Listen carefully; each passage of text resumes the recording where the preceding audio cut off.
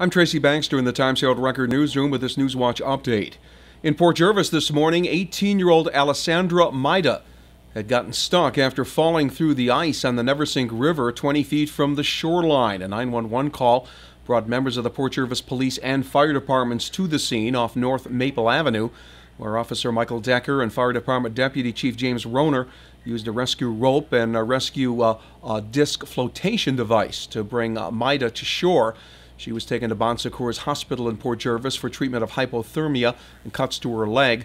According to police, she fell through the ice after trying to retrieve a cell phone that had been thrown onto the ice. Investigators looking into the fire last week that destroyed the old Homestead restaurant in Bridgeville believe the blaze began on either the second or third floors of the landmark eatery, but they acknowledge that the exact cause may never be determined. Reporter Leonard Sparks will have more information on the fire probe here at Record Online and in an upcoming edition of the Times-Herald Record. Reporter Mike Randall's working on a story of a possible gas price gouging by a petroleum distributor that operates a pair of stations in the town of Highlands. Assemblyman James Skoufis has reportedly threatened to bring the situation to the attention of the state attorney general's office.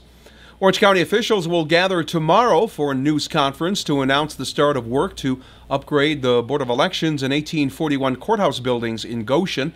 The work will include the demolition at the current Board of Elections and legal aid buildings in order to put administrative staff and voting equipment in one central location. To make way for the Board of Elections upgrade, the county's Information Technology Department has been moved to the Emergency Services Center. And now that the big storms passed us by, we can report that the word blizzard is thankfully not in our local forecast. There will be a little more light snow flurries flying around at times overnight, and it'll be cold tonight, with wind chills between 0 and 5 above. Tomorrow, it'll be mostly sunny. With this NewsWatch update, I'm Tracy Baxter.